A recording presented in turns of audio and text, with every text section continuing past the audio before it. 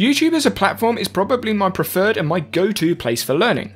I'll watch tutorials about how to do things, or I'll listen to reviews about different books or other resources and things that people use. But just like every platform, there are some uncommon features that YouTube allows you to have that can really help you when learning things on YouTube. In this video, I'm going to go over some of the more uncommon features that you can actually use when you're browsing around YouTube to help you learn a little bit more. Subscribe and hit the notification bell to stay part of the conversation. For free Notion templates, check out the link in the description below. Now, those of you that aren't YouTube creators or video creators, you may not know what vidIQ or TubeBuddy are. They're actually specific tools to help video creators, YouTubers, find out different pieces of information that YouTube gives us. These don't really help with the learning process, but I figured I'd let you know just so you understand where some of the other numbers and screens come from. Now I'm going to search Notion app, and those of you familiar with the channel will know what Notion is, but essentially it's the application that I manage my life on, task management, project management, etc.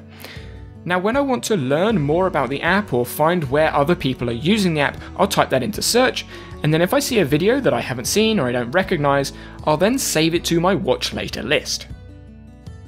And what that does is put it in a watch later playlist that I can go back to at any time, and it will have saved that video in there as a queue. Alternatively, you could set it up as a queued video, so you may want to watch that next, but I personally don't use that much. An uncommon feature that I think people should be using when they're browsing YouTube videos is actually filtering their videos. So when you type in a search term, it will give you a search ranking.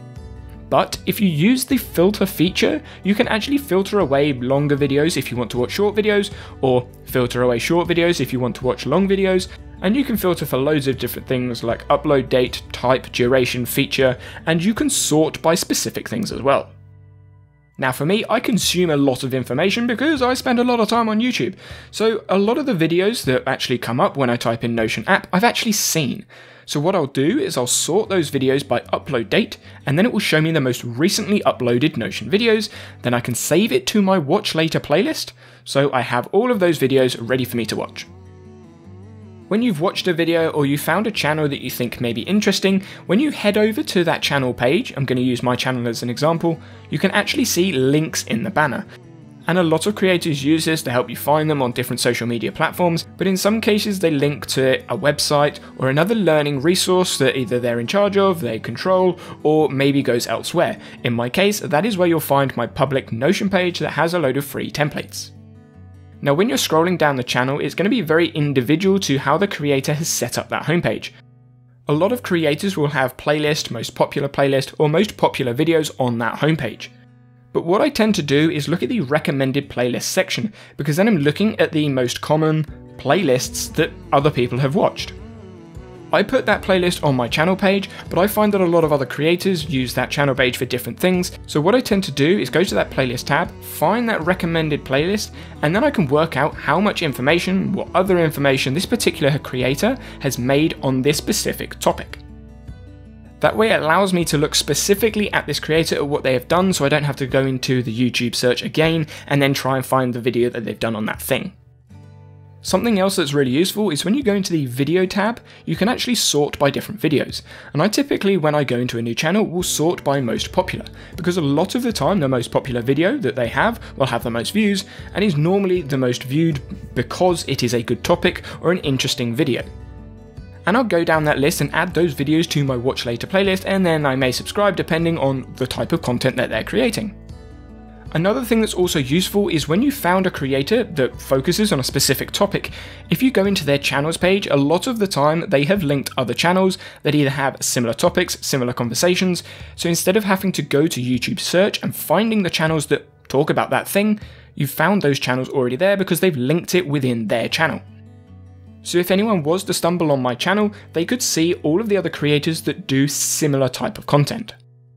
A recent feature YouTube's actually added is chapters and timestamps into videos. Previously you could add timestamps, but it didn't add chapters. So all of my videos, when you go down to that scroll bar, you can see what that specific area is going to be talking about. Not every video is going to have these chapters, it's down to the creator to put the timestamps in. But what this means is you can look at that timestamp bar and just go to the chapter that you need. Obviously for longer videos this is much more useful. But for me, as soon as I see that there are chapters, I'll go straight into the description and then look at all of the different timestamps that they've put chapters for. And while I'm in the description, a lot of the times I'll have a look at the other links that they have there, because a lot of the times it's popular playlists, popular videos, or maybe, in my case, a place to ask a specific question to the creator. So in every single description of my video, you can ask me a personal question, and that will be answered on the live stream that I do every Sunday. If you're unsure how to locate that watch later list, it's actually over in your sidebar on the left, and then you can go through and watch all those videos there, and you can see I've got some in there that have just been kept in there, and some that I'm going to watch later on. I've gone over a few different ways to sift through a creator's content, but there's actually a search bar inside the creator's channel. So you can search for a specific term inside the creator's channel for any videos they've done on that thing. So in my case, if you're looking for a relations video, you can type relation into that search bar and it will come up with all of those videos that have relation into the title. And you can do this on any individual channel. So if you find another channel that's really useful and you want to see if they've done a video on a specific thing, you can type that thing into the search bar and find out.